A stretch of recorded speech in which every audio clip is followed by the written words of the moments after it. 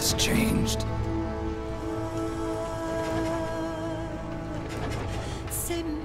It's no longer about nations, ideologies, or ethnicity. It's an endless series of proxy battles fought by mercenaries and machines. War and its consumption of life has become a well-oiled machine. War has changed. And he who controls the battlefield controls history.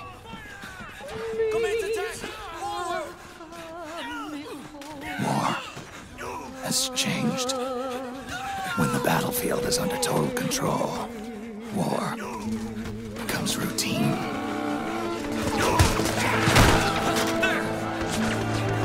Liquid! Snake, did you like my sunglasses? Huge shout out to this video sponsor, Blue Blocks. Snake! What happened? Snake! Snake! That's right. The Meltdown has been a hilarious thing to watch now that Elon Musk has indicated he will not only unban Donald Trump, but also, I would assume by his logic, just about everybody who's been permabanned ever on Twitter. And people have some thoughts about it, which is hilarious, including Hollywood voice actor and well-known voice of Snake from many video games that you may love as a child, director of X-Men, X2, Watchmen, voice actor, all around beloved man bun, has lost his Tesla to me. He owes me my Tesla. And David Hater, I want my Tesla. You said I could have it. I want it. Now. No, seriously, I want it now. Of course, I don't believe David Hater will be delivering on what he said, but maybe he'll need to change his name. Maybe he'll have to try Lord Hater. Check this out. Huge shout out to this video's sponsor, Established Titles. Established Titles is a project based on a historic Scottish custom where landowners are referred to as lairds or lords and ladies in English. They allow people to buy as little as 1 square foot of dedicated land so they can call themselves a lord or a lady officially. In return, they commit to plant a tree with every order and protect the beautiful, pristine woodlands of Scotland. Established Titles makes an absolutely amazing gift, and a person could officially get their name changed on documents. Their title pack gives you at least 1 square foot of dedicated land on a private estate and an official certificate with a crest. Established Titles is currently having a really big sale just for you, my subscribers. You can get an additional 10% off any purchase you make with the discount code TheQuartering. So click the link below, go to establishedtitles.com/thequartering and use promo code TheQuartering to save an extra 10% today. And we're going to take a little look at some of the coverage. Elon Musk and Dogecoin co-founder ridicule reaction to Trump's return to Twitter. Donald Trump's potential return to Twitter won't be a big deal, according to the social media company's owner to be Elon, who ridiculed the reaction to the news in an interaction with co-founder cryptocurrency Dogecoin.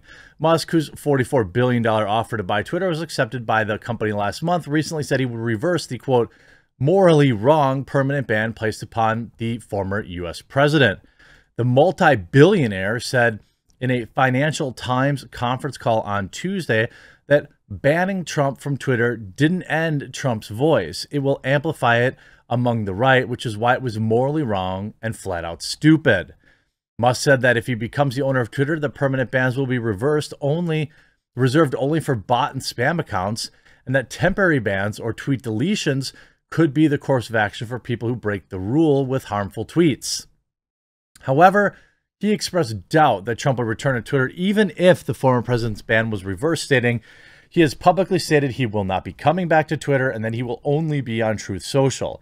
Truth Social is Trump's own social media platform, which was created after Trump's Twitter ban in January 2021 as a result of what Twitter called a risk of further bad behavior. Musk commented further on Trump's hypothetical return to Twitter on Tuesday night in a tweet thread with Billy Marcus, the software engineer known as one of the creators of Dogecoin. If Donald Trump gets back on Twitter, this is all that's going to happen. 1, he won't use it, or 2, he'll make a single tweet that's like, this site is bad, come to Truth Social, or whatever. It doesn't matter. Adults don't need to have yet another meltdown, for F's sake, Marcus tweeted. Then Musk replied, exactly. Then you see GOP revels in the left's meltdown after the news that Elon Musk, after news of Elon Musk deal to buy Twitter. This goes all the way back. You know, their meltdown has been insane. They're trying to stop him at every possible spot. I don't think it's about Donald Trump. I don't think it's about left versus right. It's about control. I mean, that's essentially what this is, and what this will always be. You see Monica Crowley, 4 days ago, Obama called for full-blown censorship on social media. Today, Twitter will accept Elon Musk's offer. Free speech lives. Suck it, communists. You see Carlos Sands, if Twitter accepts Elon's bid, it will be the greatest victory for free speech of the 21st century. That's probably true. Jim Jordan says, Twitter's board is reportedly considering Elon's offer. How crazy will be the left go if they accept his bid? Well, we now know. We now know. We've seen some of the hilarity around it. We have JD, I don't give a crap, who has almost 200,000 followers and calls himself a democratic digital strategist. Dear Elon Musk, no one wants Trump on Twitter. Sincerely, all Americans. Well, obviously, that's not the case. I wouldn't say I'm triggered, but I'd say speak for yourself there, young man. And then we've got, of course, Rob Reiner and his hilarious meltdown. By reinstating Trump, Elon Musk is condoning lies and disinformation. He's clearly comfortable with someone inciting bad behavior to overthrow our government. Well, isn't that what that leprechaun did down in Chicago? Lori Lightfoot? Beetlejuice? Isn't that what she did? Let's be honest. There's innumerable examples of where this type of behavior is completely co-signed and endorsed by Twitter, as long as it's pointed at the right, as long as it's pointed at conservatives. There are innumerable examples over the past couple of days that have been covered at length. Lori Lightfoot is the latest example. I mean, what she said should be a bannable offense. But, you know, people go out and take to the streets and they show up at these Supreme Court judges' houses and, you know, they follow Lori Lightfoot on Twitter. Will there be an inquisition? Will there be an inquisition? Will there be demands for accountability from Lori Lightfoot? Will she receive bans from Twitter? No.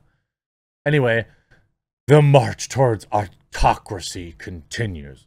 Rob Reiner, of all people, he's essentially just a lunatic. And of course, they're kind of pushing this narrative. Look, what those people did at the small group of the overwhelmingly large group at the Capitol was wrong and stupid. Okay? That's what happens when you get all cooked up into a mob. You know, breaking in, you know, being unruly. Do I think that they were there, that they actually thought they were going to overthrow anything? No. Do I think it was an insurrection? No.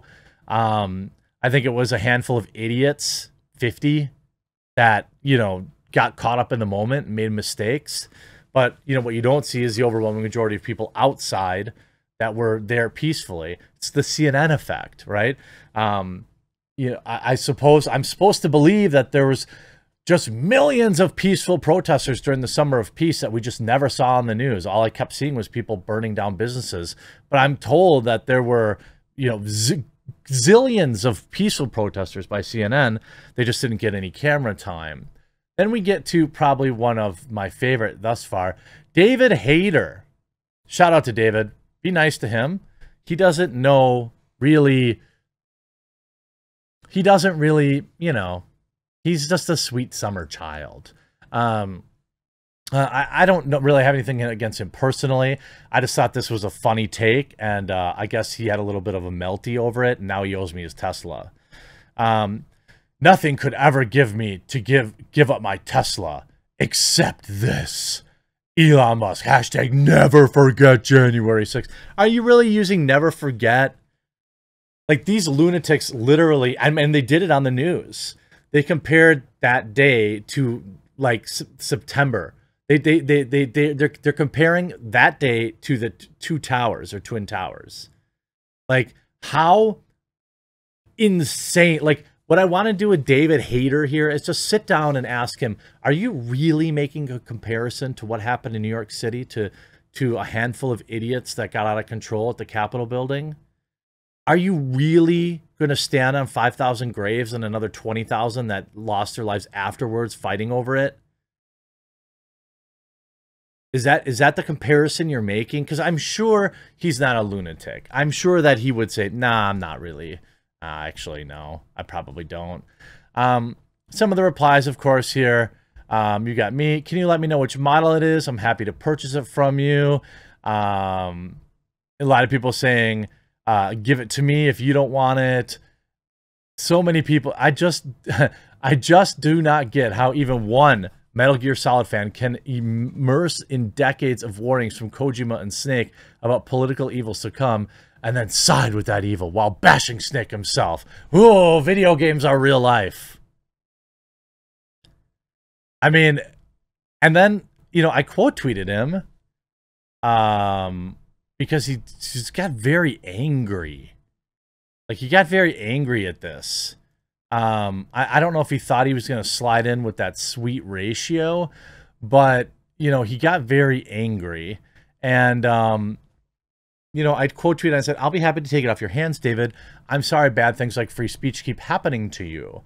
To which he responds, you misspelled sedition, dip S. Why are these people so angry all the time? I didn't call him names. And like, look, I believe, and I've said this many times before, that a lot of these people, they read that one article in BuzzFeed 10 years ago that said, you know, people who swear more are you know, have higher IQs, and so they all fake it, and they like, the way these people talk is just low IQ. I'm not saying David is, but I'm saying people that just curse every other word. Like, you don't sound smart, you don't sound edgy, you don't sound cool, you sound unhinged. Of course, this didn't work out well for him, as of course the epic Murphy beard gets laid uponeth him. I thought David was better than this. There's Jack Murphy. He got cucked by Kojima and hasn't recovered since. Never forget the riots in 2020 that you were okay with. Sure, sedition, but taking over large swaths of American cities, setting up borders around the area, placing armed guards on those borders, denying access to local residents and emergency services, and declaring yourself no longer American soil is a protest. Obviously, a reference to Chad or Chaz or whatever it was. I used to respect you. I wish you had learned from what Kojima was trying to say through his own games. I mean, Musk already has your money. Your gesture is empty. Apparently that means I'm not getting the Tesla, by the way. David, you owe me that Tesla. And you know what? I'm sure you could probably use it. I don't even want it for free. I will pay you for it. And I will definitely, I'll send a truck. I'll send a flatbed to go get it. I assume you're out in LA. Let's work it out today. I hope it's an S because I already have a 3. But, you know, if it's another 3, that's great. I'm fine with that too. So just DM me, David. I'll give you a follow, and I want my Tesla. Hope you enjoyed this video. We'll talk to you again real soon.